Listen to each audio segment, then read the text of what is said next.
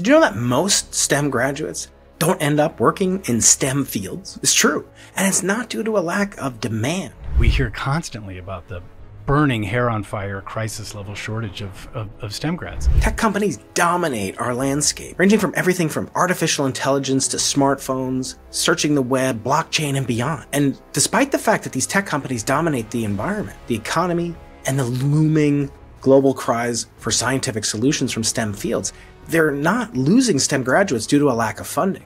We've in fact poured billions into STEM programs. Yet, despite this, up to 70% of STEM graduates choose not to pursue careers in their fields. Some studies show about 50% of engineering grads leave before they even gotten their first job. So why is that? I had the incredible opportunity to communicate, to share these ideas with my UCSD colleague, who's a world-renowned sociologist, John Skrentny, who recently explored these issues in his wonderful new book, Wasted Education. And I know it's not going to be a waste for you to tune in. So let's go into the impossible. John Skrentny. Welcome to the Into the Impossible podcast, where we feature for the very first time a sociologist who is joining us all the way from the other side of campus. John Skrentny. Did I pronounce it correctly, John? Or close enough? It's good enough. It's good enough. And that was a long walk. It was. Yeah. And I'm proud to introduce you to this building. We've had some socialists on, but we've never had a sociologist on the podcast. And so I want to start with a semi-provocative question, which is, okay, you make the case in this wonderful book, Wasted Education.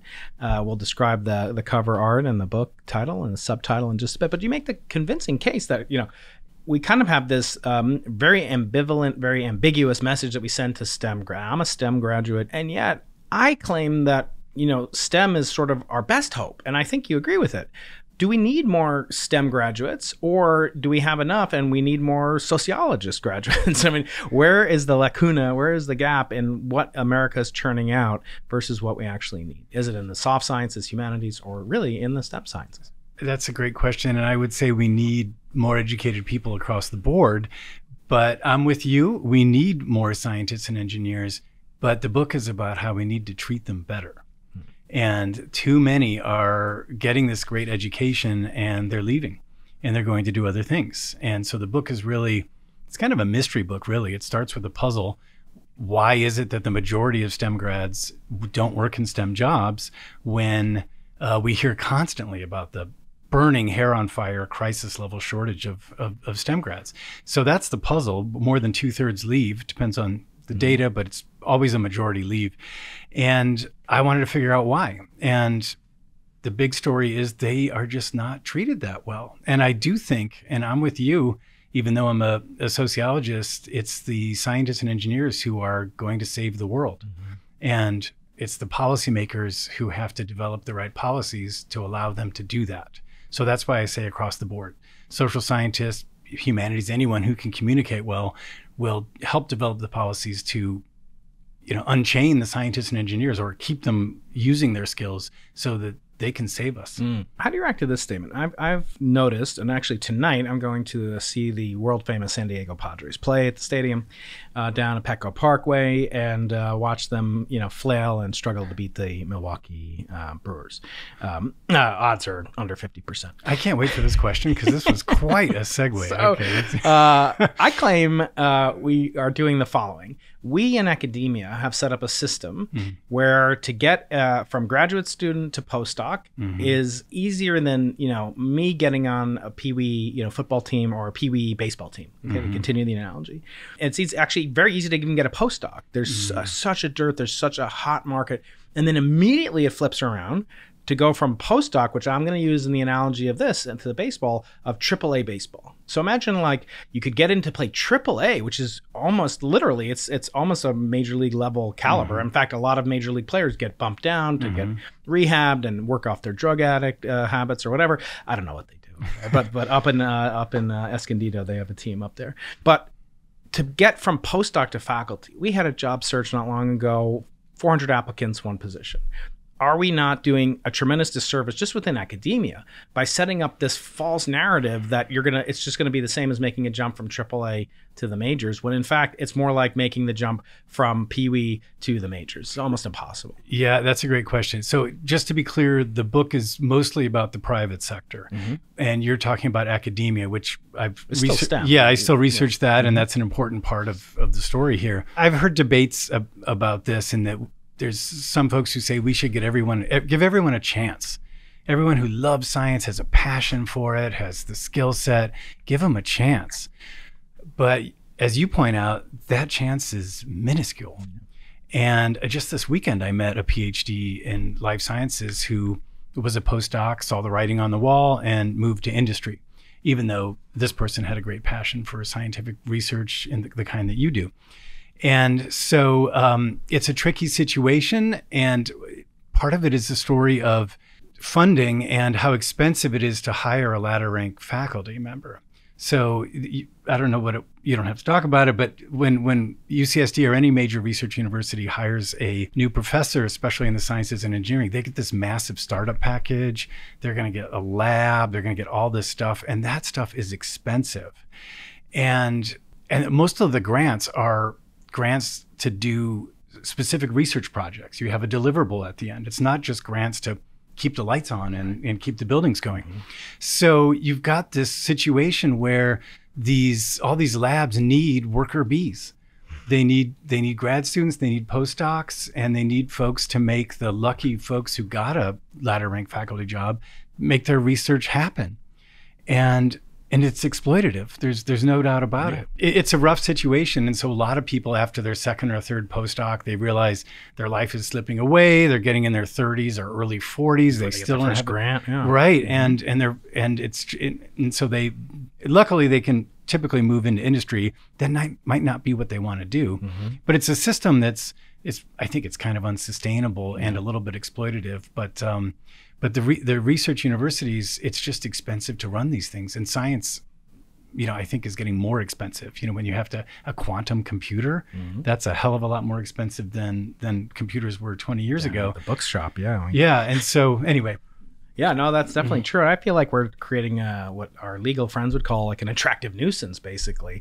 It's making it seem as if, you're just going to follow along this track and you're eventually going to get the job of your dreams because you are going to become me. And therefore, what could be better than being a professor just like me? I just had 2 students graduate last week, got their PhDs rather, and one's leaving, academia forever.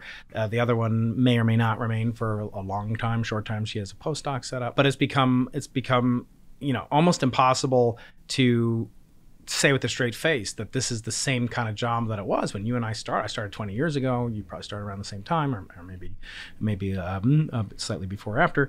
But it's changed a lot dramatically. I don't think it's changed for the better. I think we've had a lot of bureaucratic overlays, and a lot of this apparatus that's set up is not to support the mission of the university, which is education, research, and so forth. It's checking diversity boxes and doing all sorts of other stuff. But since you do focus on industry, I can't resist, again, being slightly provocative. Before we're going to get into the cover, don't worry, I know people love the judging books. We have to judge the book. I mean, it's too beautiful a cover not to judge. But before we get there, there's a trend on TikTok, which I'm sure you don't watch, but I know you're on Twitter, and I will put your handle underneath because everyone should follow you. But the quiet quitting, or a day in my life at Google. We start off. I drop off my laundry. I get my espresso, and then I get my oat milk soy. Blah, blah, blah. And anyway, it's this whole thing, and it's so it's such a trope, but it really has gotten kind of out of control, especially in Bay Area companies, and they're cutting back. So who's to blame? Is it the faculty for churning out the students? Is it the government agencies that have fellowships and programs and so forth? Or is it the companies that offer these, seemingly extravagant perks, but then ultimately job satisfaction doesn't correlate with the fact that you can get your laundry done in the first floor, laundromat? Right. So I just want to go back to the Padres thing. Yeah. You threw me there for a second, but it works well. Come on back. Yeah. It works well. But my favorite analogy, though maybe I'll use yours in the future, is Hollywood. There's so many people who want to make it big in Hollywood. Yeah. And they all go there and they put up with all kinds of exploitative jobs and jobs that aren't that great in the hopes that they'll make it big. Yeah. And similarly, sort of like the postdocs, I have a few friends who've gone into acting, and they kind of bubble around. They'll have a bit part in Grey's Anatomy or something like that. They'll kind of bubble around, and it looks like things might be happening. But they don't even have health insurance. Yeah, they don't have health insurance, and there's enough hints that they might make it, but then how long do you do that? Right. Just like these postdocs. But so this other question, there might be a few jobs like this where you hang out in a meditation pod on Google's dime, but people leave those jobs. It's a young person's game. There's so much to say about this. I'm kind of tripping over my words here a little bit. But one of the stories is there's a great book by a sociologist named Ofer Sharon. I drop his name because I teach it in my intro to sociology class. And the question is, why are these tech workers for a big company, he had to keep it anonymous, but it's a big one that everyone knows, why do they work 60 to 70 hour weeks? And on average, this is across the year. And their work level, there's like an early part of the year, and then there's kind of trying to make the deliverable. Then there's crunch time. Yeah. And that's when they're working every day of the week. And Sharon has a nice description of these offices where and this is before work from home was a big thing, but there's a foosball table and, there's a pogo stick in the corner and there's all this silly stuff. Segways. And no one's using it. It's there. No one's using it. And they're in their offices sending each other emails to each other down the hall, to work on their, no one had time for that stuff. That was stuff that used to kind of lure people and make it look glamorous. It's also very gendered stuff, by the way. We can talk about that later. But so that stuff is there. But the reality of the work schedule is it could be brutal. And if you're a father, if you have a family, you have different kinds of obligations, that work schedule makes it really hard. Yeah. And so it's a young person's game. I'm sure these TikTok videos aren't by people in their 50s. That's true. Hey there, students of the impossible. It's your fearless host, Professor Brian Keating. Hope you're enjoying this conversation with my fellow professor at UCSD, John Skrentny. And I wanted to make a small request, which is for you to make sure that I'm not wasting my education, wasting my time with these wonderful videos that I know you're enjoying, but I found out only 50% of you are subscribed or following the podcast on audio or video format. So please make sure to subscribe and share it with your friends, leave a comment, subscribe, like, do all those things. It really helps me out and makes me convinced that I'm not wasting my time. I get so little feedback. This is one of the ways that you can give me some free feedback. It doesn't cost you anything, and I hope it's part of your continuing education. Now back to the podcast. That is true. And so when we look at the so-called leaky pipeline, I was always told the leaky pipeline leak starts in 8th grade, 7th grade, 6th grade, etc. You're making the case it starts basically, I went to 22nd grade, 4 years of undergrad, 6 years of PhD.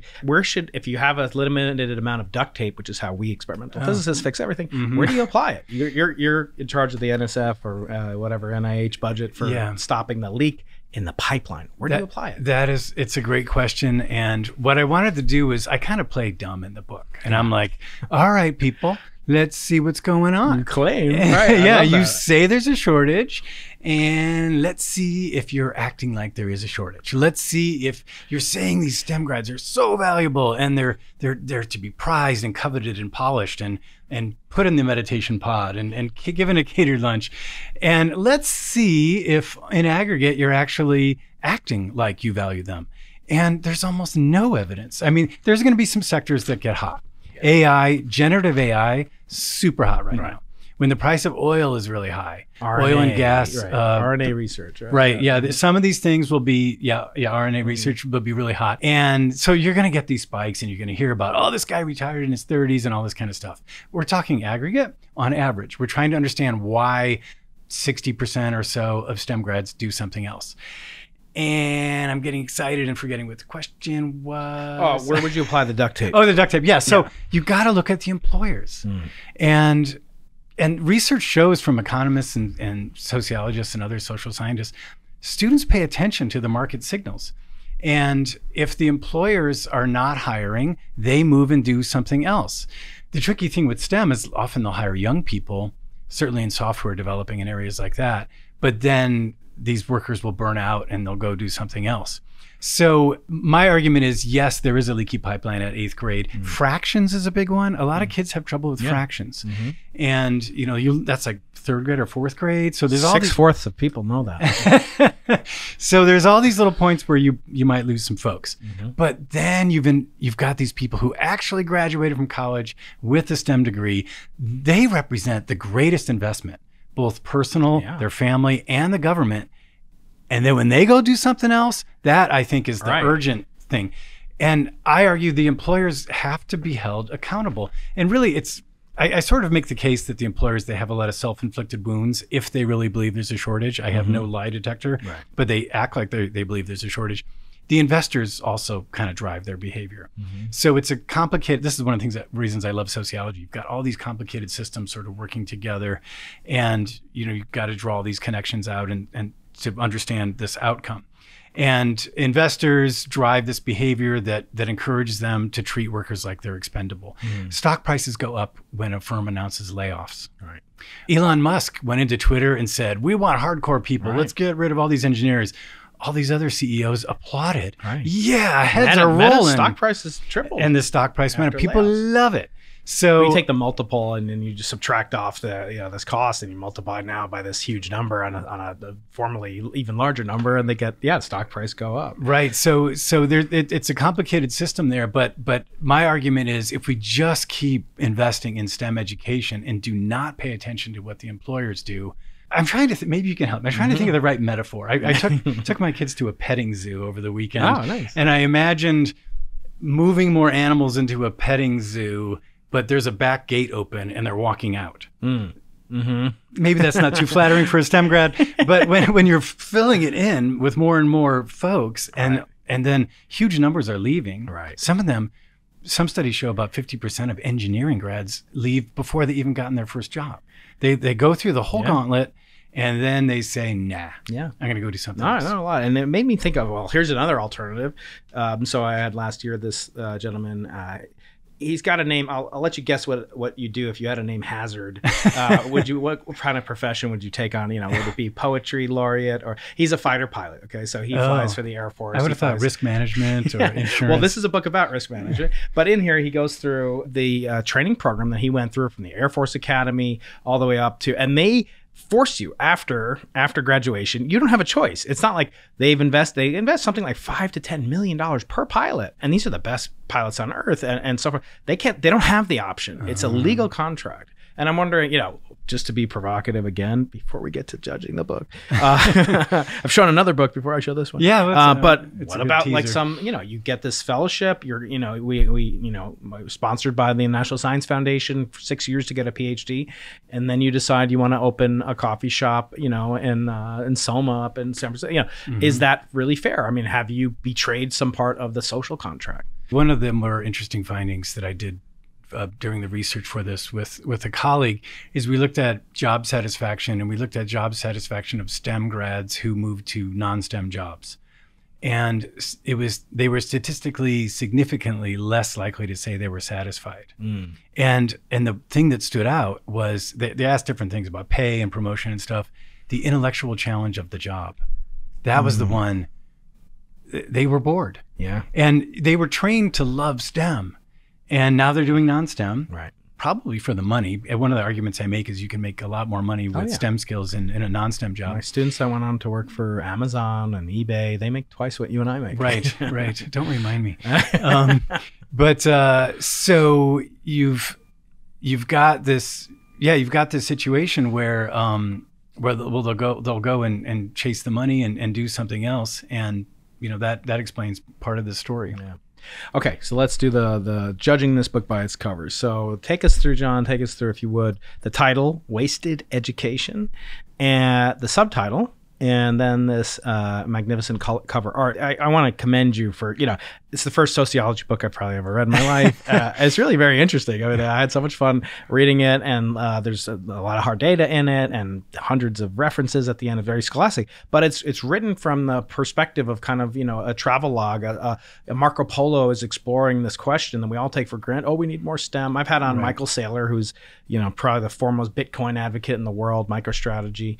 And, he started a whole online university just for STEM. It only does STEM, called Saylor Academy. And he says we need 1 million STEM graduates. And I'm like thinking of forwarding him this book. So take us through the book, the cover, title, subtitle, and art, please. Yeah, okay. So the title, actually, comes from a title that was suggested to me by Sean Carroll, who you might know in the podcast. Past guest, many yeah. time past guest. Yeah, and He's so one of my official first guests during COVID. Yep. So Sean and I have known each other since graduate school, and I wanted to write a book a little bit more accessible and to a mainstream audience, because I know a lot of students, parents, a lot of folks interested in this, wanted to reach the policymakers. And Sean's great at writing books that reach a mass audience, as is yourself. And so I asked for a suggestion. I told him what the book was about, and he suggested Wasted Brains. Mm-hmm. And the publisher, I ended up going with an academic publisher in the end, but University of Chicago Press is one of the best ones for my field. They thought that was, I think, what was the word? I think they said too visceral or something, or they didn't want people to think of like a brain in a vat or something, or like the brain right there. That's right. And it actually made sense to make it about education, because that's where the government's investing its money. This new Chips and Science Act, hundreds of millions of dollars invested in education. Wow. So it made sense to switch it to wasted education. So, and then the subtitle, How We Fail. I had a big debate about whether to use STEM in the title. I talked to some friends of mine. Some of them had PhDs. They didn't know they hadn't heard that acronym. It's only since 2001. I never knew that. Yeah. Until I read this. I thought it was for a long time. Me too. But I'm in STEM, right? Me too. There used to be SMET. Oh, right. Isn't that hilarious? It would have been better if you had a U in there, like for undergraduate. and I used to do historical. There was SET, where they dropped out the T entirely. So there was all these different things, but then STEM just took off. We decided to just spell it all out there. And then there was a debate with my editor, Elizabeth Branch Dyson, who's awesome. I wanted to make it How Employers Fail Graduates in Science, Technology, Engineering, and Math. And she thought that sounded too narrow. It sounded a little too technical, and let's think of it as a collective problem, because everyone's kind of involved in this. And so we went with that. The cover was the second choice. The first cover had a STEM degree going through a paper shredder. And I thought that was a little too strong. Violent, and I do think move away from my degrees, right. Please, I didn't bring my paper shredder, but I thought that was too strong. And I think STEM education is great. I think that people who move out of STEM and do something else, it's still valuable to have these STEM skills. Mm-hmm. So I didn't want to. That was too strong, and I didn't really like the art. So I said we can have these sort of generic symbols of science and engineering, tools of the trade, but let's go with something like that. And I thought, as you can see from my T-shirt and your shirt, black made it look kind of cool. Yeah, I think it's cool. Usually black is reserved, as Sean Carroll has pointed out, for astronomy books for some reason. Really? They sell better when they're darker, so a lot of my books are like that. I'm trying to break the trade. Question for you, maybe slightly tongue-in-cheek, but is part of the problem the fact that we have a name for STEM? Like we're defining, it's like atheism. It's like defining you by what you're not, right? So what do you call, like, you don't think of yourself as a non-STEM person. And then a second part would be, a second follow-up to that would be, what do people that leak out of the pipeline of non-STEM, what do they do? I mean, they go into politics. Hey, what are they? What's their wasted education version for the non-STEM folks? That could be a project, actually, in how putting a name on something catalyzes thinking about it and policy making about it. So I had a research assistant, Natalie Novick, who looked at bills in Congress, and she traced how all these bills started to have STEM in the title. And to do it well, you'd have to have a comparison of ones with science and engineering and this sort of thing. But it really did seem to catalyze and kind of crystallize a category of what we're talking about here.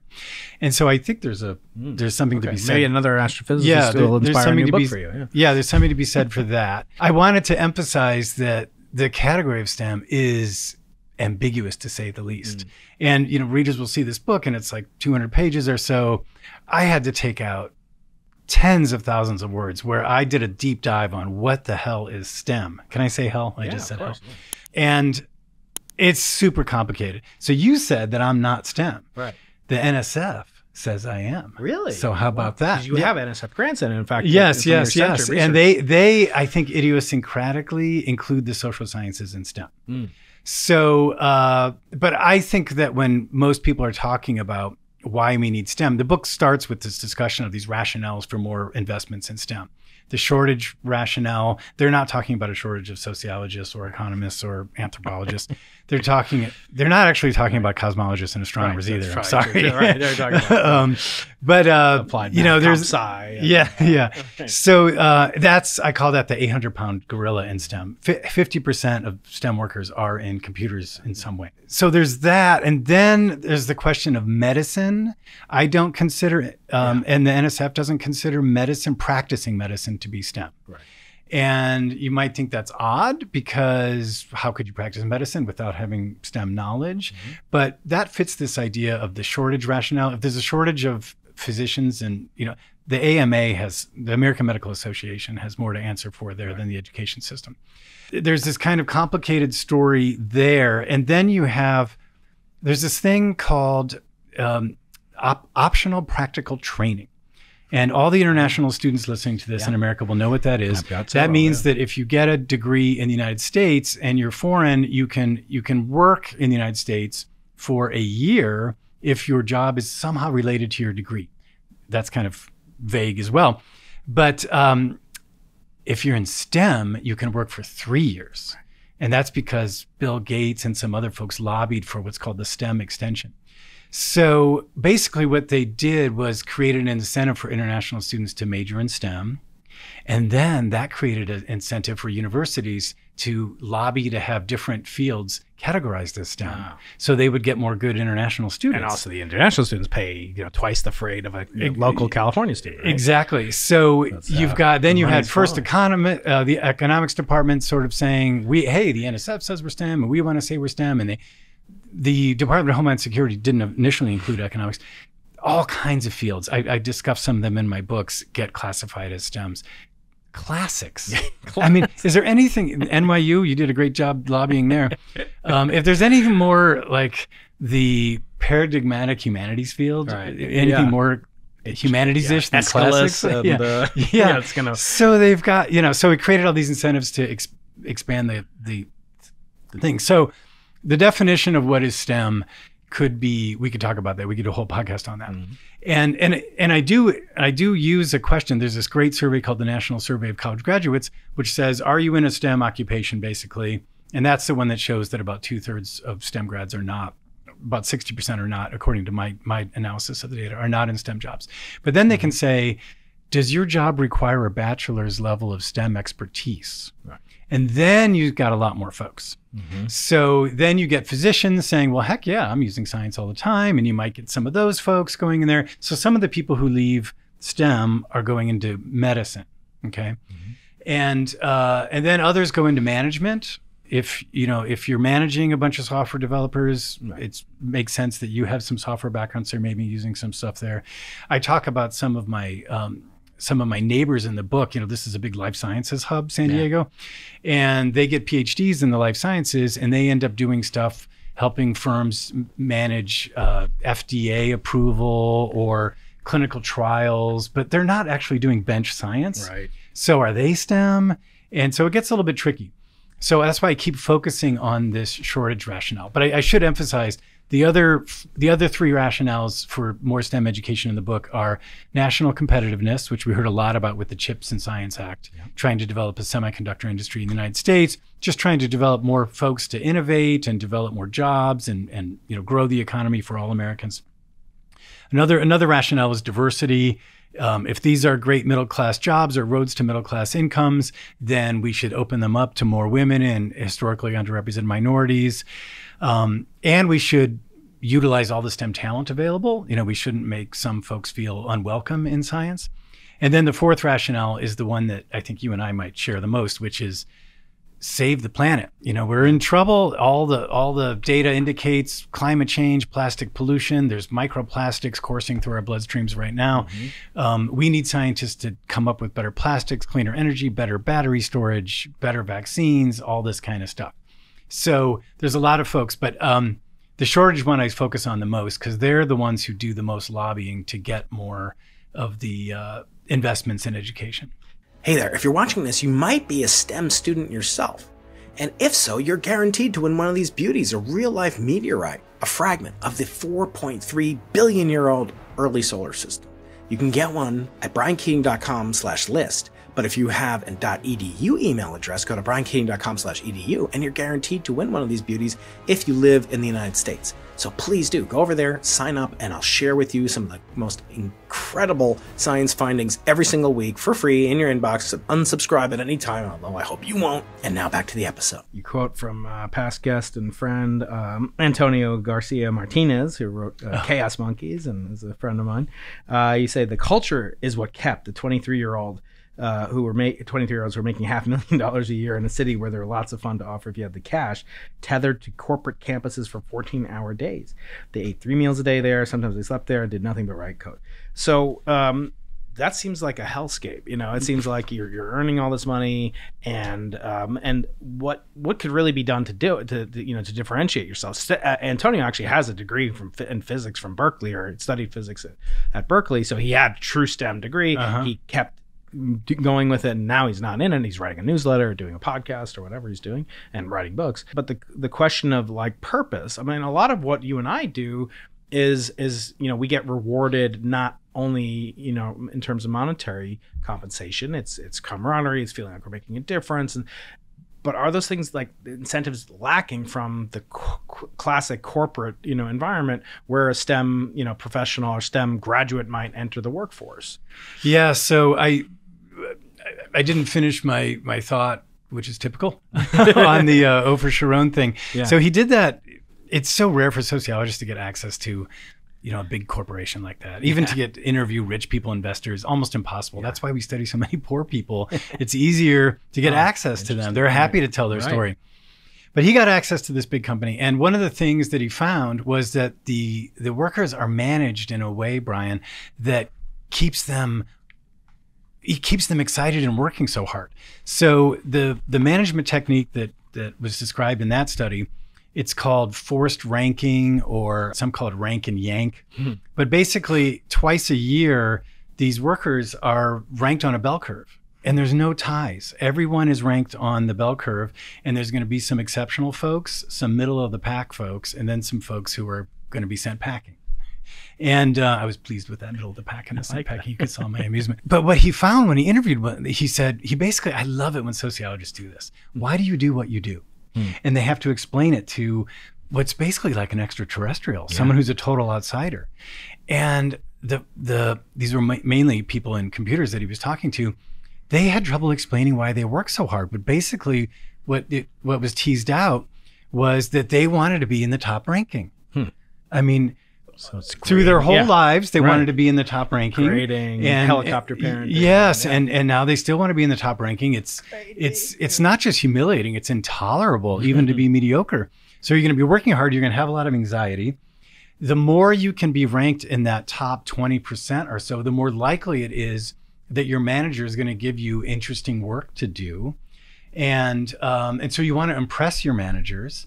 And the other interesting was these workers they weren't forced to be in there for that time, but they wanted to impress their managers. And so they wanted to impress their managers, not just with being there a long time, but when the manager comes and says, hey, Brian, we need this software to do this kind of thing. It's got to have this functionality. How soon could you get that done? And you'd be like, 2 months, 3 months, 3 months tops. Wow, that sounds great, because, Tim down the hall, he said a year. So we're going to give you that interesting project. And then you're going to think, oh man, how am I going to do that in 3 months?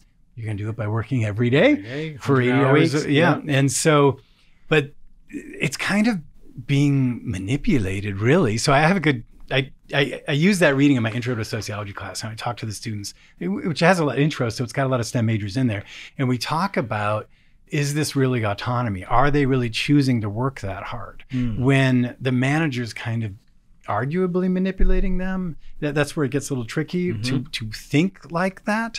So there's different ways of doing this now, and a lot of firms are moving away from this forced ranking, but there's other ways of coaxing this, what looks like passion. They hire on passion. Are you passionate about that? And if you're not, we're going to manage you so you look to be passionate. There's other ways of kind of doing this, and so it keeps them working so hard. And that was kind of built into the culture. Do you remember, it came out of Silicon Valley, some entrepreneur came up with some kind of protein, vitamin, fiber drink called Soylent. That was because you're too busy to eat. Right. You need a complete meal replacement. Right. Just drink that Just stuff. taken from the Soylent Green. Exactly. Which is like human beings. Yeah, a little tongue-in-cheek comedy. Spoil a 50-year-old movie. And so the whole premise of that is it's kind of built into the culture now to work like crazy. And that also attracts more men, I think, to the workforce, and the machismo culture, right? And who can sleep under their desk longer, right? It makes it harder for if you have a family, if you have other obligations, to stick with that stuff. I'm thinking about the chapter on training in the STEM skills treadmill, that you call it. The notion of science to me is one of what's called an infinite game by game theorist sociologists as well, where it's something that the object is to keep playing, not to necessarily to win it, unlike chess or Battleship, which I always lose at somehow to my kids. But the point is, at least I don't lose in solitaire that often. But I always say science is true. It's an infinite. You can't win science. Like there's no you got to the end of science. Congratulations. Even you win a Nobel Prize. Although 20 of my guests have been Nobel Prize winners. They're all, to a person, man and woman, working continuously on their craft of science. They never are satisfied with it. So to what extent does the treadmill kind of, when you go to the gym, sometimes you pull the emergency, I have to do it probably more than pull the emergency stop, the treadmill just stops, right? And I feel like, you get these kids who are interested in science, and I call them kids, but some of them are 20s or whatever, but they love science. They're passionate about Mother Nature and understanding the world around them, the natural world. And then they graduate from that environment where they don't really have access to the life of the intellectual, the scholar. It's a very abrupt transition, right? You're going from the life of the mind and like studying classics to sociology to astrophysics. Every day is a new adventure. You're looking up to your professors who are so wise, the sages. And then you're slammed into with you're learning from a guy, project managers 2 years older than you, who went to the same school. Yeah, or younger. Yeah. And, or maybe from another country and can't relate to this person. And you're not going to learn from, you might learn to teach the test of, passing your next, 6-month annual review or whatever. Talk about that. Is there kind of a dissatisfaction for the intellectuals that come out? And I've graduated. All my students are brilliant, and they're super curious, and and the ones that go and work for Amazon or eBay or whatever, they're just as smart, curious, and interested in nature. Yeah. Now they hit this wall where it's just like, okay, so I've got to prepare a 5-page document on why I'm having this meeting. It has nothing to do with the life of the mind. Isn't that transition abrupt and sort of unfair? And might that explain why there's some leakage? Yeah, that's a great question. I ended up cutting this out of the book, but to me it was such an interesting and kind of poignant story. So basically there was a profile in one of these business magazines like Fast Company or something like that. And it was a company that was trying to sell you fashion and trying to get you to buy more clothes basically from this website. So they needed scientists to develop algorithms to figure out what you, Brian Keating, are interested in, and like, oh, you don't want that shirt? How about this one? And keep you on the app and hopefully opening up your wallet or tapping on your credit card. They hired a PhD in astrophysics. And I thought, oh man, just like you were thinking, like the life of the mind, there was much more magisterial than thinking about the cosmos. Right. And now you're trying to get people to buy clothes. And this guy, I admired this to some extent. He thought it was like a cool game. Like, how do we develop this? Like it was a scientific puzzle to figure out how to keep people on this website and buying stuff and guessing what they like and all that sort of stuff based on their past clicks. And he even used the analogy. He said, just like cosmology, this is something I'll think about while taking a shower. And I thought that was sad. That was where it's pointing to me that like he's spending his time off hours thinking about how to get people to buy stuff that they don't need. That tells you the story, or one thing that's going on here is some people do make this transition. Some people say, hey, I'm still using my mind. I'm still using computational skills. It's just different subject matter. Other folks, they have trouble with that. And I included in the book some folks who wrote on Reddit or some of these other sorts of websites where people kind of post their thoughts and questions, where they move from real, I call it real science, but you know what I mean, to this data analytics kind of stuff. And they felt a little sad about it. And one of them, I thought this was a really another poignant way of thinking about it. He said, I used to do physics or astronomy, and at a dinner party, I was really proud to say what I did. And now I'm not anymore. And there's there was a sadness, and then people commented and said, I feel the same way, and this sort of thing. Right. Very So, common, right? so some people do make that transition. I admire them who can see the puzzle. Other people can't. And then another theme in the book is that some people feel the moral, I call it STEM education for what? What are we using these talents for? And investors love, there's a whole section in here, investors love software. They love things that can make a lot of money with no factory. You can show, Scalable, you can show the product works. So you don't have product uncertainty, you have market uncertainty.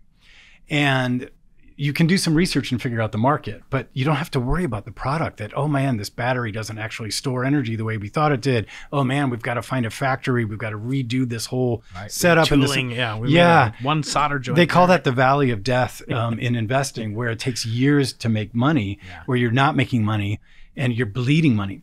But software doesn't really have a value of death. And so they love to put money in that. And so that's why so much money goes into stuff that is arguably not helpful or even pernicious. So I talk a lot about social media. I'm very skeptical of social media. And I talk about workers at Facebook who resigned. One of them memorably said she had blood on her hands because they were using algorithms that increased conflict and polarization in society. And teen depression. Someone else said we're harming issues. people at scale. And so, there's some problematic things there that some folks with great skills might not feel comfortable doing. Yeah, I remember, just in terms of, like odd applications. I mean, Antonio told me that, one of the projects he worked on, it involved like looking at different types of glass for fiber optics, such that you can shave off a microsecond from the digital fetch times that they preload the advertiser's bid to this bidding war on advertisers. So if you could save a millisecond or whatever, that's a huge amount. But even microseconds, so he's applying like optics and laws. And it seemed like he was really interested in that. And then they just got him, literally like how many lines of code can you, generate to do this grading him on these objective metrics rather than creative, generative new ideas. Right. And speaking of, kind of software eating the world, as Andreessen would say. Although I point out most of the biggest top 5 companies in the world right now, NVIDIA now, Apple, even Microsoft, they're all hardware companies, right? And so the software has been eaten. Yes, it's easy, it's cheap. I make fun of my theorist friends. I say, like, theorists are like software that, it's easy to make thousands of lines of code or come up with ideas that can never be tested, but building an experiment, the Webb telescope, $10 billion, thousands of human lifetimes to build it. Sorry, we're gonna. Yeah, I was just gonna say, I would say Microsoft is a software company, Yeah. and NVIDIA, I think, I saw those same headlines as you. I think just it's because of the money going into generative AI. Yeah. Like that is just massive now, and they make the chip that makes that possible. That's right, yeah. So there's a ton of other generative AI companies that are sucking in huge amounts of investment dollars, while clean energy companies and stuff that I argue that we badly need are losing money right now. Do we really need like a STEM graduate to do a lot? I mean, the core of these things is called large language models, right? So to what extent do we really need, computer scientists to develop, or to what extent are we fairly excluding people from the workspace that could actually bring some novel new approaches to a longstanding and financially lucrative problem like a generative AI? That's a great question. And I ended up taking another thing that ended up on the cutting room floor of the book was some research I did on folks who did not have STEM degrees who ended up in STEM jobs. And computers and software specifically really I use the word porous. It's unlike engineering and life sciences, people can enter that field without a formal technical background, I should say. And certainly in the early days of the development of the software technology, there's a lot of folks who don't know how to do it, and smart people who sometimes I think even having an education in a different field can be helpful. You think differently than other folks. You can enter that field. And so there's different estimates of this, but in computers and software, some people say anywhere from 10 to 20% of the workers don't have computer science or computer engineering degrees, and they can be successful. So I don't know enough about generative AI and how that actually is done, but there's enough going on that your hypothesis is a good one. Yeah, I mean, I'm thinking about it like, I got this new advertisement on Facebook, probably from Antonio's, old team, and it was all, like something like, AI, we use AI, to fit to your needs. And then at the bottom, it's like Nespresso. I'm like, what? Like, exactly like the coffee pod, when I'm out of it. And I mean, certainly there's a lot of shenanigans that go on behind the phone of these. I had a famous spy, Andrew Bustamante, here last week. And the stuff that they do, and that's totally legal. And Apple, sells your data to all these places, and they claim that privacy is a human right. But I mean, they're spending all their time to get these incremental advantages, and they're having some of the most brilliant, hardworking people that are working on it. But staying on the theme of AI, I mean, will this lead to more or fewer STEM graduates and the necessity for them in the workplace? I mean, is this going to, be the axe that opens up the flood, the pipeline forever? Yeah, there's because the software writes itself. I mean, it can be used to write itself. Right. So it seems that people keep predicting that technology is going to eliminate jobs, and there's all these case studies where it does not. And one of the more famous ones was on ATMs, that they thought ATM was going to kill the bank teller. Yeah. And one of the things that they found was that banks kept bank tellers, but they just had them do other things. So they had them selling other kinds of services. Banks started to expand more into credit cards, do other sorts of stuff. And so these predictions of cataclysmic declines of certain job sectors have not happened. Brian, I got to tell you, 20 years ago when the MOOC was coming, that was a little bit less than 20. That was more like 10 years ago. When the MOOC was coming, I thought, I'm going to be selling used cars here in a little bit. Right, and here we are. Yeah. And so, like, you only need a massive massive open online course. So online education, basically. So, but who knows? I mean, this seems to be a bit of a game changer. I'm watching this really with great interest. I did see a study that showed that AI can now write code, but it seems to be more of a tool that helps people. And it helps especially the mediocre coders, the really excellent coders. It's not really helping that much. Right. So who knows? I've been reading these stories about, is AI overhyped, and is the innovation kind of tapering off? And I don't know. I keep waiting for the whole world to completely change, and it's just not happening yet. It certainly changed the way I teach. Yeah. Hey, there's a good chance you might be a scientist or an engineer aspiring to be, maybe going to school, graduate school, or after school, or maybe you're a professor like me. If you're wanting to learn the greatest tips and ways to become your best scientist, you might want to get my book, Into the Impossible, Think Like a Nobel Prize Winner, with a foreword by my friend Nobel laureate Barry Barish. In it, we describe an incredible series of tips on how to collaborate better, unlock your creative genius, and get over common pitfalls like the imposter syndrome. I hope you'll take a deep dive into it, and I know you'll enjoy it. You can read a free chapter at my website, briankeating.com/books, and you can buy it at amazon.com in ebook, audiobook, or in physical hard copy or paperback form. Thanks a lot. How do you use it? So I used to do some, take-home exams, and now what is the point? A friend of mine said you should have AI grade the students' AI-generated exams, and you all go out for a beer, and or go to the beach in San Diego. Yeah, that's right. And so I go back to the way I did exams, which is the Blue Book exam, where you wrote with a pen in this thing called a Blue Book. They still sell them on campus. They look exactly like they did when I was in college decades ago. But I have to say, I wonder, like, what should people know when you have access to so much information so easily? What should people know? And I've kind of gone to the idea that you need to know a lot in order to ask the right questions. So I do think that people taking my courses should know a lot about society and how it works. And I also think that part of our job is to generate, I call them foundational skills. I hate the term soft skills. It seems pejorative or kind of insulting. No. Foundational skills, critical thinking, communication. That's usually a soft skill.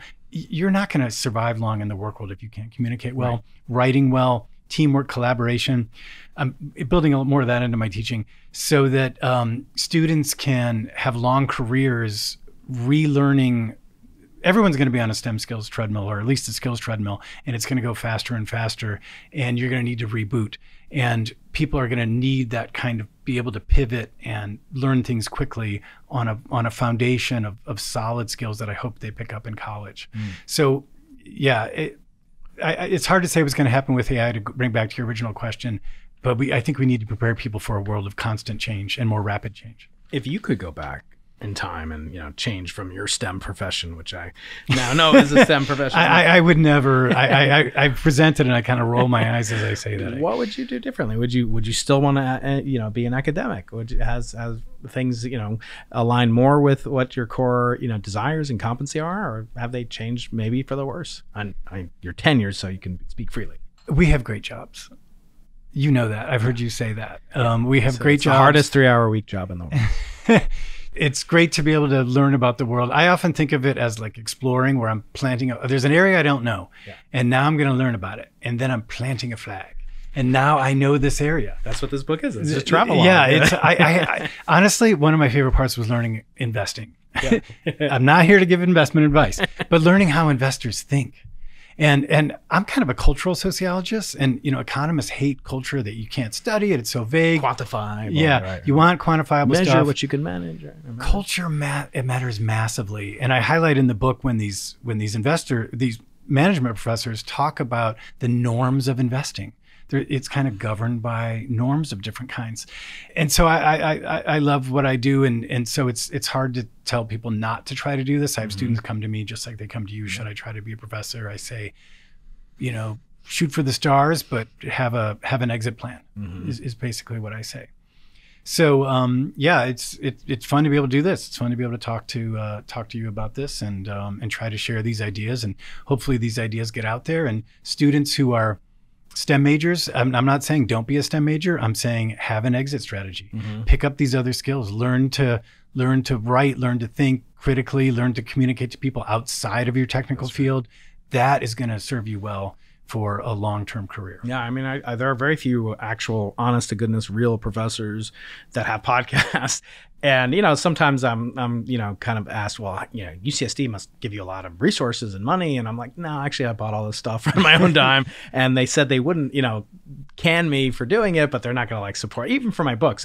In physics, it wasn't like it's part of academic discipline that we're supposed to write a book. So I was told, I asked for a sabbatical, and they said, no, we won't deny you, you know, promotion. That's as good as it's going to get. So it's different in your field. I know it's very important to write in your field, to write academic, but non-academic. Go ahead. Yeah. Right. This is what I mean by culture. Yeah. Like, your field can't exist without donors and taxpayers. That's right. And if there aren't people communicating why what you're doing is significant, it's going to dry up. It's like, why should we let these people gaze at their navels on our dime? Screw that. Let's put our money. Oh, you know, big NASA's got all this money, and oh, I see Neil deGrasse Tyson. He's very popular. He's very rich. You know, it must be that you guys are pretty well funded. And I say, no, actually, I believe, and I say this and I get a lot of grief online, but I think it's our moral obligation as scientists to explain to the public in terms they can understand what it is that we do. I mean, imagine we work for, you know, the chancellor or whatever, and they say, hey, John, what are you working on? Oh, what I'm doing is very specialized. You can't possibly understand it. Yeah, and there's no way, because I'm using equipment that, no, you'd be gone. Oh, well, I mean, in our field, you wouldn't be gone. But if you work for Google or and you try to do that, oh, well, what are you working on this, you know, the recent Slack sprint that I said, no, you can't understand. You'd be gone. Right? Exactly. It's part of its communication, but that's also the resistance that I get is, no, actually STEM people shouldn't be doing that, because they should be doing the stuff that uniquely only they can do. It's just STEM stuff in the lab. And I say also, well, why is that? Well, why is it? Well, it's also hard for me to learn the soft skills. Like, I'm not good at it. And I say, well, yeah, I know, you know, quantum mechanics, you were born learning it out of the womb. Like, it was so easy for you. You got it in third grade. No, you had to study things that were valuable to you and that were meaningful to you, that you derive value from. So why is it different with presentation? I don't think everyone should do it, but the point point is we should teach it. It should be part of our discipline, at least, that these are critical skills. They're not even like, soft or unimportant. They're critical for everything that's meaningful and important. It's vastly important. And I think it's underrated. I agree 100%. A lot of what you say translates to the social sciences as well. You could be a social scientist where your whole life is consumed with arguing with other people about which theory is better to explain something. And what is the point? Yeah. and it's, I mean, I agree with you 100%. We do have a moral obligation to use this knowledge to, in your case, I think, advance civilization. I think you and Sean do stuff to advance civilization or understanding of the cosmos. For other folks, to improve society, to make society function better, to work better. That's what we should be doing. But yeah, you could spend your time just arguing with like 10 other people about some very narrow thing that only Right. that's what 10 people care about. Exactly. And sometimes, my paper, my median paper cited 12 times, maybe 20 people have read it. Books, 15,000 people allegedly bought it, right? So it's decent kind of leverage. And then these YouTube videos, I mean, 10 to 1,000 people might watch this video. Right. As we wrap up, I want to ask you about your other research. So you conduct something called the Center for Comparative Immigration Studies, and you're the co-director of that, and you're the director of the Yankelovich Center for Social Science Research. What are these things on campus? I didn't know about them. Yeah. You said you've never been to this building. Well, I've never been to or heard of these institutions. So it's funny. So the university tries to create interdisciplinary work. The disciplines are still these siloed powerhouses that really kind of run the show, but Right. the university knows that, and not just ours, but a lot of others know that a lot of the more interesting work gets done when you bring people across fields. And so these research centers, they're called organized research units. And I actually, I'm no longer directing these things, but when I was directing the Center for Comparative Immigration Studies, I would meet with the folks who run. Most of them are in the hard sciences and engineering. Research. Yeah. Now it's a department. Yeah. So there was someone I remember, because we would come together and we'd ask each other questions. I asked why they're still building these land-based telescopes when you have these ones in outer space. And they told me, and maybe you can confirm this, that now the computers can correct for all the distortions that the atmosphere Hardware, creates. not just the computer, but it's critical. You build basically these wobbly mirrors that do what's called adaptive optics. So you correct for the fact that we look through this dirty window called the atmosphere, and it's turbulent and fluctuating, and you basically make a mirror that compensates for that exact equal and opposite fluctuations. Yeah. It was invented by Claire Max, who's a professor up at UC Santa Cruz. She was, So the Center for Comparative Immigration Studies was a center created years ago, and it was designed basically to look at how immigration works in different places, and it does work very differently. And one of the things that interested me, this is one of these puzzles that I had to know the answer to. We always hear about how great immigration is and how immigrants are necessary to build the economy and all this. They do the jobs we don't want to do. Yeah, and I was interested in how Japan, which up until recently was the second largest economy in the world, had the second largest economy in the world with a third as many people as us and almost no immigrants. And so I got some money from the Japan Foundation. They had this thing called the Center for Global Partnership to do a conference where we asked that question: is immigration necessary? And we compared Japan and the US. And that's what got me on the road to wasted education, because we invited some scholars in to talk about low-skilled immigration and high-skilled immigration. And some of the folks talking about the US blew my mind with this statistic that only a third of STEM grads worked in STEM jobs. And I was like, what? And, I'm scribbling down. I'm like, what? And that was years ago. And I was like, I got to find the answer to that. So, and then the Yankelovich Center, there was a donor who lived in San Diego, Dan Yankelovich, wonderful guy. I had the pleasure of knowing him, who basically gave some money to UCSD to catalyze research to make the world better in any kind of area. Not hard sciences, sorry. We're starved for money. You guys are swimming in money. So different kinds of social science projects to improve education, to improve employment outcomes, and all sort of stuff like that. So that's kind of a job that eats your whole life, though. And it takes away from writing books like this. And so I'm not doing that anymore. I'm working on this, and I'm doing another project. I'm really interested in this idea of the STEM skills treadmill and the way that these workers have to constantly rebuild. And a lot of folks leave because of that, by the way. The whole chapter on training is about how a lot of the workers they get tired of having to be on this treadmill, just moving to keep in place, to keep their job. And a lot of the better ones leave. They say, screw this. I can make more money doing something where I'm not constantly having to learn the next software that comes down the pike.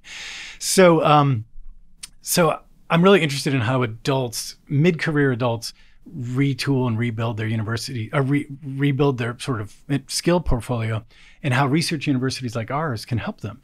And so do you teach undergrads? Yeah. Yeah. So teaching undergrads, there's a lot of folks, a lot of Republicans especially, want these kind of work ready, bachelor. They got a bachelor's and you're ready to be plug and play and go into the workforce. I think if you do that, the skills are going to change, and then they're lost. They're very fragile. And so if we focus on what we're doing with the undergraduate stuff, is prepare them for a lifetime of skills changes. And then mid-career, you can come back. You don't need a whole degree. You can just get a certificate of some kind in generative AI kinds of things, some kind of software language that becomes hot. Cybersecurity, huge one. And so I'm working on a book on that, on how these different kind of regionally focused universities. I was talking with the University of Texas. They do a lot of stuff on oil and gas and data analytics and that, and clean energy over there. University of Michigan, they have a whole segment on mobility and electric cars, self-driving cars, battery storage for cars, for mid-career engineers to learn about these new technologies, right? Wow. So that's what I'm trying. That's the book I'm working on now, and I'm super excited about it, as you can see. Well, you are the epitome, as I used to say, epitome of a scholar, in my opinion. You're doing research, cross-disciplinary, interdisciplinary, following where your curiosity leads, and it's actually incredibly valuable work. I mean, just as you're saying it, we hear a lot about like, oh, we need all these STEM skills, but also we need, tradesmen and women and doing stuff, plumbing. You ever try to get your faucet fixed? There's a joke that my late great mentor Jim Simons used to say. He was a hedge fund manager, billionaire, and he said once he hired somebody, came over, a plumber, in the middle of the night to fix something. And the plumber said that after 10 seconds, that'll be $600. Right. And Jim said, "What are you talking about? I don't even make $600." And the plumber per second or whatever you make. And the plumber said, "Well, what do you do?" And he goes, "Well, I'm a hedge fund manager. I manage Renaissance Technologies." And the plumber said, "Oh, well, yeah, I guess I used to make that when I was a hedge fund manager too."